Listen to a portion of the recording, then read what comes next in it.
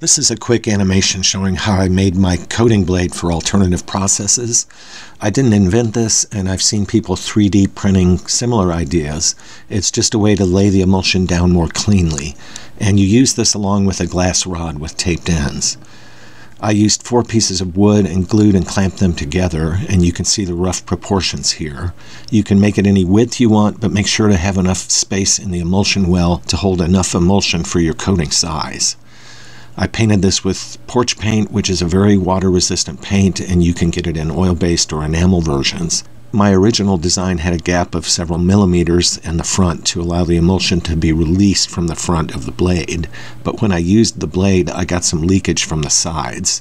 So I went back to a full height of the front bar and glued 2 millimeter thick foam to the bottom. So that lifts the entire blade 2 millimeters, which is plenty of thickness for the glass rod to even out. So you pour the emulsion in and hold the blade and your glass rod together as one unit and do a nice steady pull, and you should get a very nice even coating.